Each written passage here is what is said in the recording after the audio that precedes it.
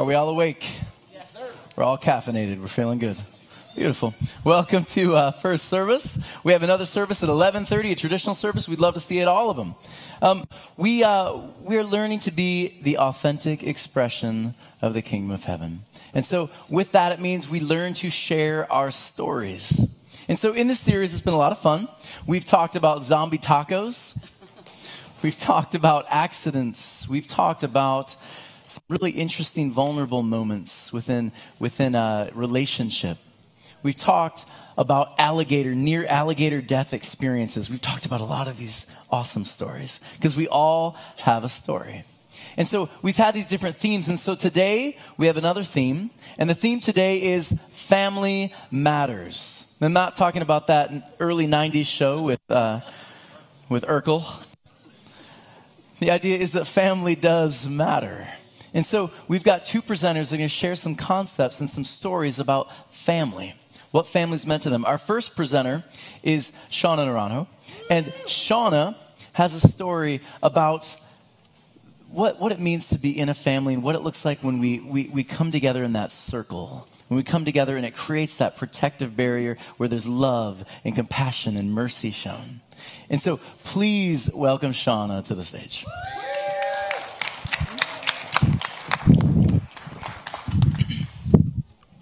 Thank you, Pastor Tony. So I wanted to share my story today. A circle defines family for me. See, when my mom and dad were young, 14 and 15 years old, they gave birth to my brother. And shortly after, I came along, my mom being 16 years old at the time. They were married and quickly got divorced. So by the time I was 3, they had separated and went their own ways. My brother went to go live with my dad, and I stayed with my mom. So at that moment, it made for a very lonely childhood for me because my brother was gone and my dad became an absent father.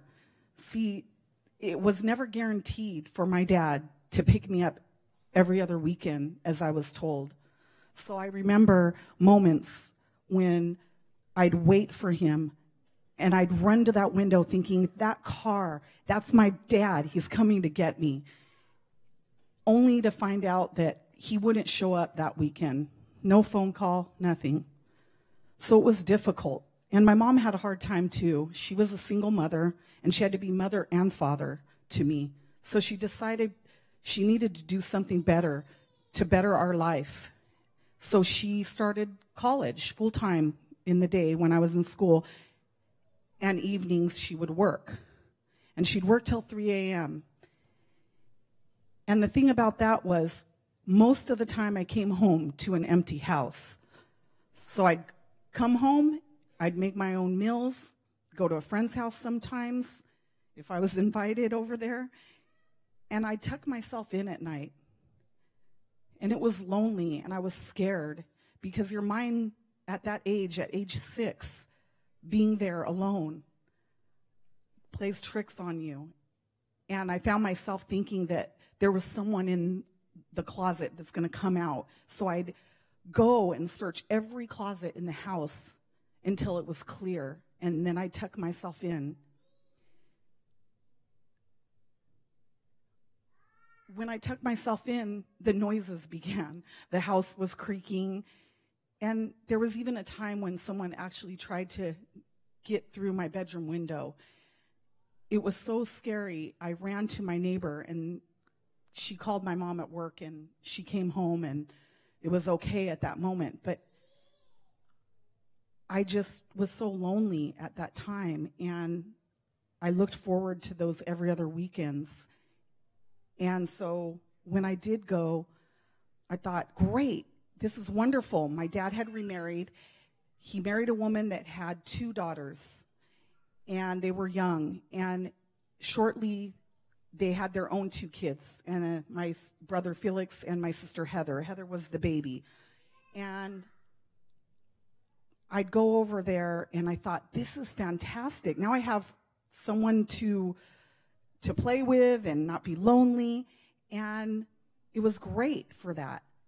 But I started realizing that things weren't that great there. See, this stepmother was verbally and physically abusive to us. And my dad was the one that dished out the punishments. And I remember many times, anytime we got in trouble, we'd be put in a corner. And I'm not talking about for a few minutes. I'm talking for hours, 2-3 hours at a time. And God forbid our knees buckle because my dad was quick with the belt. I remember my stepmother punishing my sister Barbie and I because we told a lie. We were kids. We were only about 7 or 8 years old. We were always trying to get away with something. And she made us sit on the couch for 30 minutes at a time with hot sauce in our mouth for 30 minutes. And at that moment, my siblings and I thought, we need to do something. We need some kind of protection. And the way we did that was we'd wait for them to go to sleep. And we'd go into one of the bedrooms. And my older brother, Tony, gathered us and said, let's get closer. Let's get a circle going. Let's hold hands. And Shauna, Barbie, grab the younger ones. Hold on to them. And at the time, I didn't realize why he was saying that. And I'm not sure what he thought was going to happen. But I listened. And we started this circle. And he started this prayer. And what it said was, Satan, we rebuke you in the name of the Father, the Son, and the Holy Spirit. And he repeated it over and over again. And we started joining until he stopped.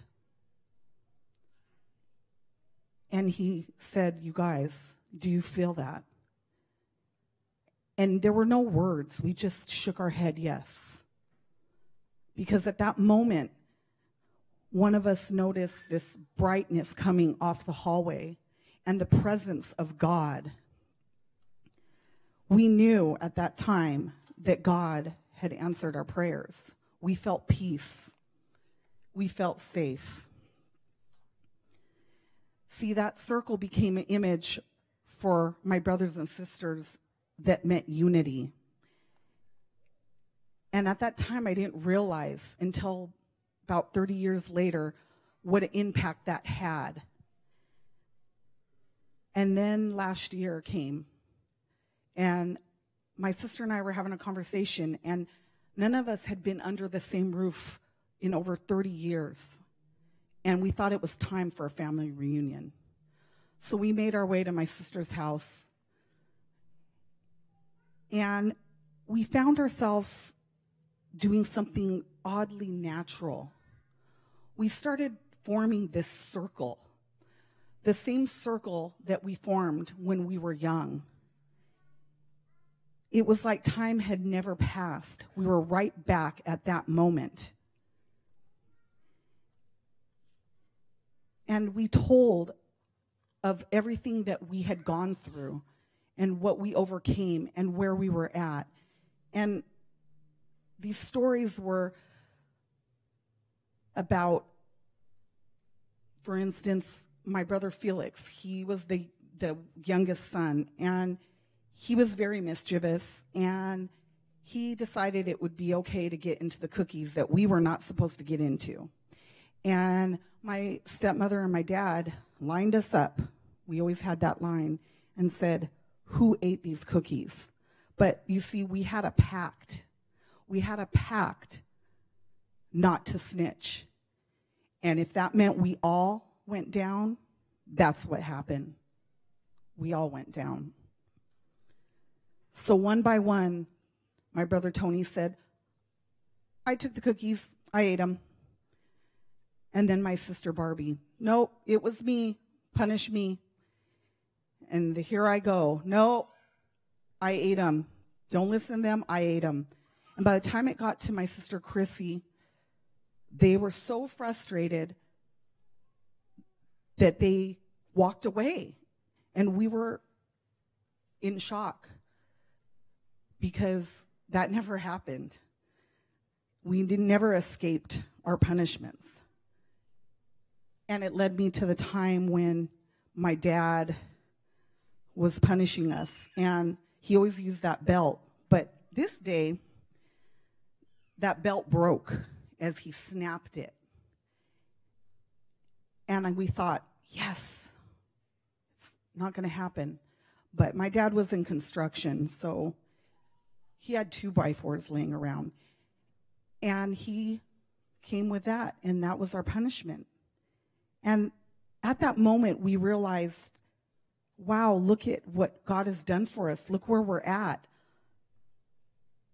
This circle is keeping us together and comforting us. And at that moment, the circle that protected us, the circle comforted us, the circle made us family. And now when we get together, it's that same circle that forms, the same circle that brings us support when we're scared, healing when we're in pain, rescue when we're in need of hope. The circle is a constant reminder for me of family, because in family, it's when we're the strongest. Thank you.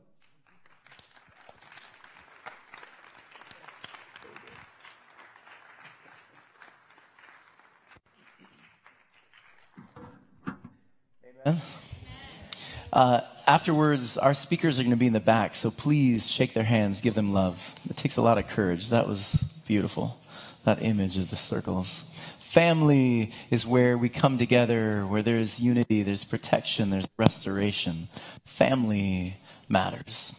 And so our next presenter is going to share about how family sometimes is not on our radar. Sometimes we're not expecting family, or we're not hoping for family.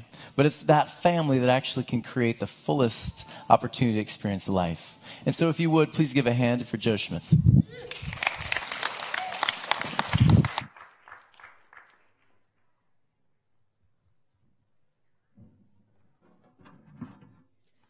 Good morning. I'll apologize for reading here. So I wasn't sure that I wanted kids. My parents were divorced when I was 3, and then my mom married a man who built a boat and lived on it. He was a disciplinarian, a man's man. So he'd cuff me on the back of my head and leave a welt for things like speaking out of turn or chewing with my mouth open. When he'd spank me, he'd use a paint stirrer, but they would break. So then he went to a thicker stick. When you hit a kid with a stick that won't break, it's not a spanking, it's a beating. So that's what would happen when he was sober. One night when he was drunk, he made me climb the mast in my underwear. It was wet and cold, and the rigging was slippery and,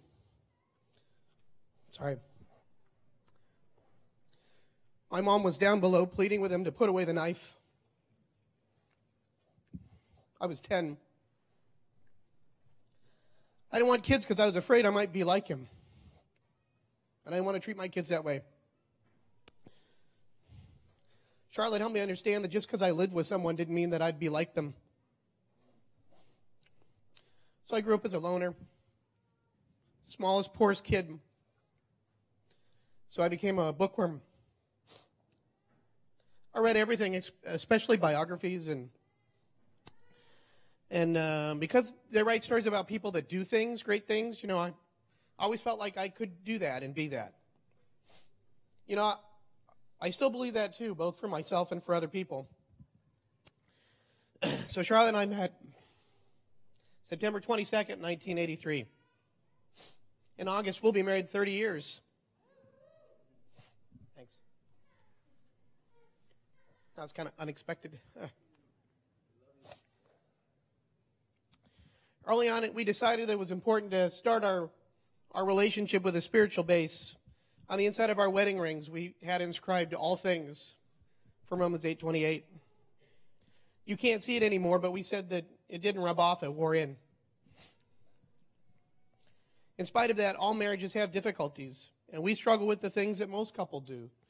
Money, sex, selfishness. By that I mean like when you feel like you're giving more to the relationship than your partner, and they're not giving the same amount back.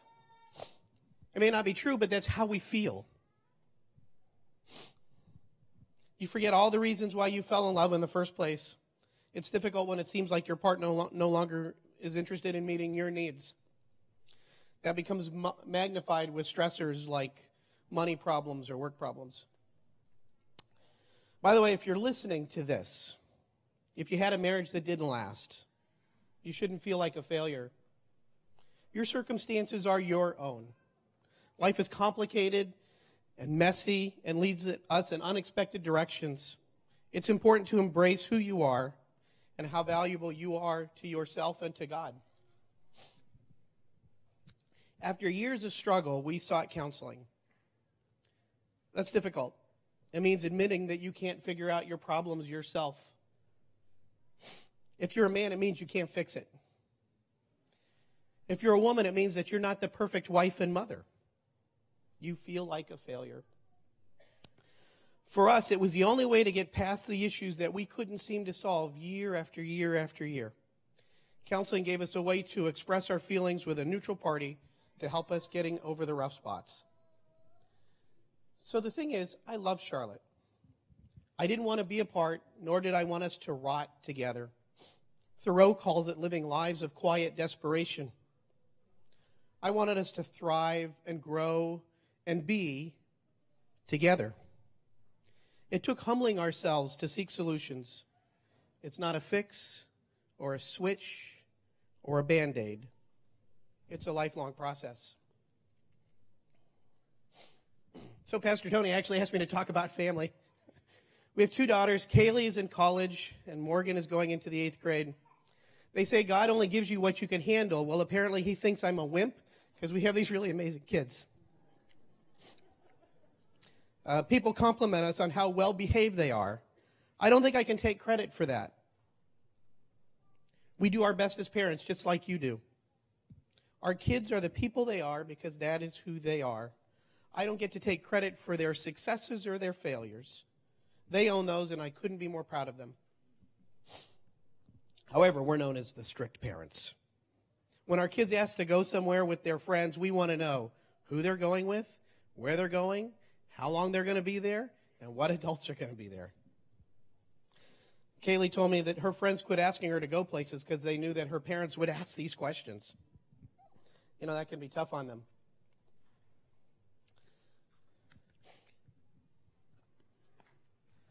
So our kids know that we have high expectations for them. The joke is I'm the tiger dad. My daughters tell me they could come home with 98 on a test and I'd ask about the 2 they missed. So there's truth to that criticism. Not entirely, because I do praise the result, but I am too hard on them sometimes, and Charlotte helps me with that. I do believe we learn best from our mistakes, but only if we really look at them. And we want our children to learn just how valuable failure is, because it teaches us the lessons that we need to learn. So when Charlotte and I decided to have children, we made some decisions. First, we decided they didn't come first. As a couple, we came first. That was the first relationship. And then it was a relationship with our kids. Because if we couldn't feed our own relationship, we couldn't do that for our children either. I'd say that was the best parenting decision we ever made. Second, it was important for our girls to know that we love them, that their father loves them. I tell my girls I love them every day. I'd say prayers every night, sing 5 verses of Amazing Grace, 2 verses of I Come to the Garden in my really bad singing voice. Third, we want them to know we accept them, period. They're going to do things we disagree with. They're going to make mistakes. Char and I talked about what happens if they come home and said, Mom, Dad, I'm whatever is. We want them to know that they can always come home, and it's always safe to come home, and their love is not conditional on the decisions they make or the actions that they take. In our house, we say, I love you this much, even more, no matter what. Fourth, we wanted to teach our kids to be self-reliant. Think for yourself. Peers will try to influence you, as well as advertisers, politicians, preachers, and teachers. Just because they have titles, positions, or popularities doesn't mean that they're right. I think that's one of the most important lessons we've tried to teach our kids, that and a love for learning. Finally, we tried to teach them about money, that money is a tool that can be a double-edged sword. From the time they were really, really little, we told them that the 3 laws of money in order were give it, save it, then spend it. I wasn't sure that I wanted a family. Now I can't imagine a life without them. Thank you.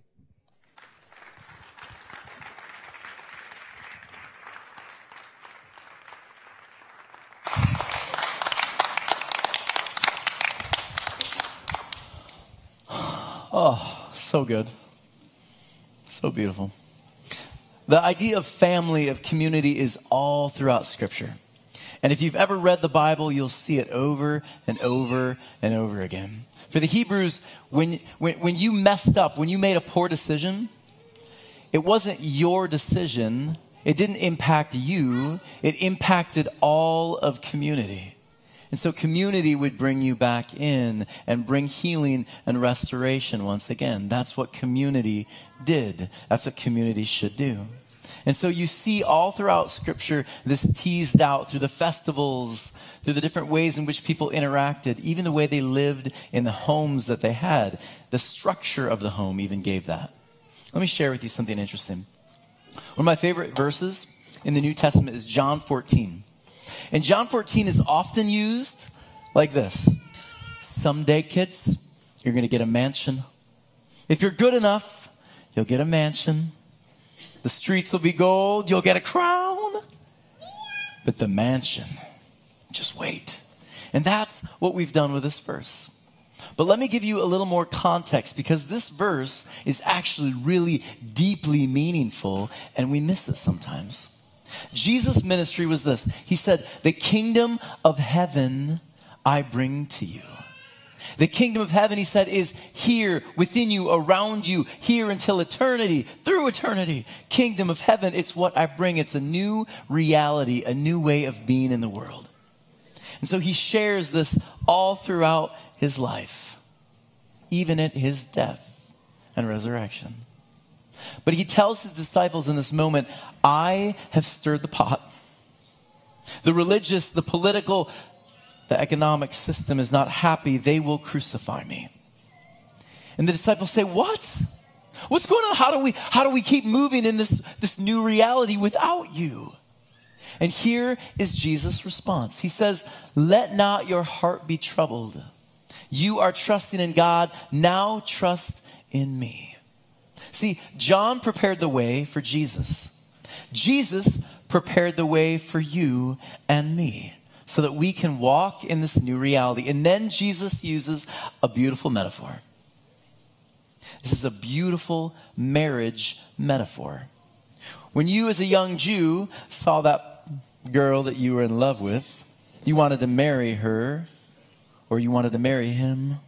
What would happen is you'd catch eyes, and then there'd be a connection, and eventually you'd go before the fathers, the 2 fathers, and you'd ask for their blessing, and you'd go through this ritual, and before you knew it, something's signed, gifts are given there within that one house, and you were considered married before a large ceremony happened. Now, you couldn't just take off with your partner in marriage yet, because community needed to come together to give the blessing. So what happened is this. You would stay with your family. He would then go to his father's house. And at his father's house, he lives with grandma and grandpa, mom and dad, brothers and sisters, their partners, their kids. Do you guys get how big this house is? Some of you are worried that your in-law might live with you someday. Think about the whole family. That is drama. But that's what happened. And so the husband, he would go home and he would create a room that was a part of the larger home. Do you get it? In the home, it would look like something like this. There'd be many rooms in this home. And the husband would go and he would prepare the room just for his bride. And after the ceremony, he would then take his bride home to his father's house. So Jesus says, this message I've given you is to be lived and celebrated right here, right now, and into eternity. This message I give you is to be experienced and lived, and it's supposed to be in community. That's where you experience the divine.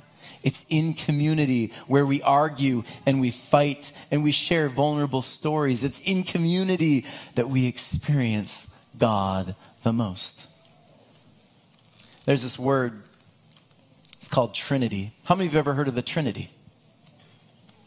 Have you ever looked in the Bible for that word? You won't find it. You won't actually find the word Trinity anywhere. Because the word Trinity is not something that the Hebrews understood. For the Hebrews, when you tried to describe God, the prophets would say, well, we know what God is not. But for our 2.5 pounds of brain to try to describe the divine, the mystery, it's unheard of. The poets would give their best accounts, but they always fell short. And so they understood God to be the great mystery, the life that gives everything life.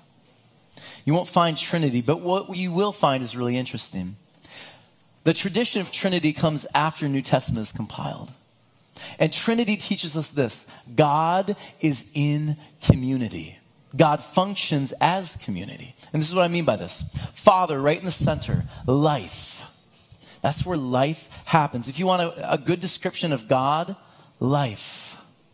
God is the center of life. Outside of that, you have Jesus, who shows us what life looks like lived out. If you've seen the Father, you've seen me. Jesus is love wrapped in flesh, walking among us. And then Spirit is the breath that comes out. It's when you've begun walking in this new freedom, in this new life, you begin to share it with one another. And so this is what church family should look like. It should look like this. You and I come together and we experience life. When I was younger, my parents, every Sabbath, we would go to church. And my parents had a really good knack for finding the visitors. They always chose the most awkward visitors, though. My parents would bake so much food Friday and Saturday morning. And they would invite all of these visitors and a bunch of friends and family over. My house was packed with people every Sabbath. And what I saw, I would say, was heavenly. It was divine. People who'd never talked to each other before are sharing their stories. They're talking about life. You had friends and family coming together, and what I saw was beautiful and divine. It was the only time in my life where I can think of where I would just sit on the floor, and before I knew it, I was falling asleep to the beautiful voices and laughter of community. That's community. That's the divine. And so you and I, we experience that life. And what happens is we follow in the footsteps of Jesus. We are Christians, mini Christs, and we live that out, and we stumble and we fumble through it. We have moments where we stumble. We might hurt others or hurt ourselves, but we're learning to walk in it. And after we walk in it for a time, then we can start breathing it out to the marginalized, the people on the outskirts, the other. And when we breathe out that life, that's when we can bring others into the center, where God is, where life is, so that they might begin to walk in it, that they might be able to breathe it out and bring others in. That's divine community. And so our prayer today as a congregation, as a leadership team, is that you might take time on the Sabbath to fully enjoy the family you have, fully enjoy the friends you have, Drop your stupid cell phone for 2 minutes and participate in a conversation with your loved ones. Spend time together in community. Because if you will allow yourself to open your eyes, you will get glimpses of the divine. And when you see that, it changes everything.